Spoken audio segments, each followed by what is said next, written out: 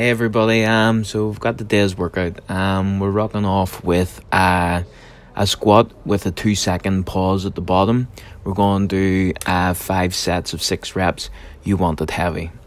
Then we're going into B1, which is single arm dumbbell push press. You've got 4 sets of 8 reps right and left, and that is supersetted with upright row. So thumbs together in the middle, you're trying to make like a vogue, a V, elbows above ears, and tuck a bar under your chin. You've got 4 sets of 10 reps. Take a short breather, back to B1, B2.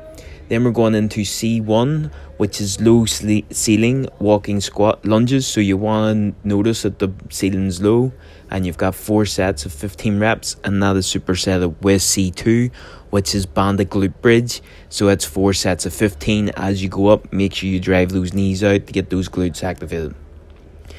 Finishing off with a bit of like a Metcon, you've got an 8-calorie ski.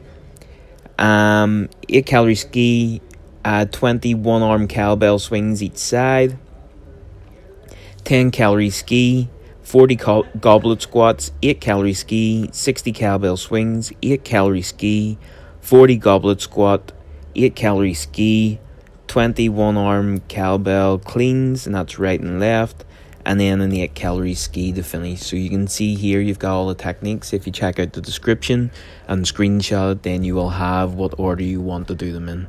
I hope you all enjoy, get your sweat on, have fun. See you soon. Bye.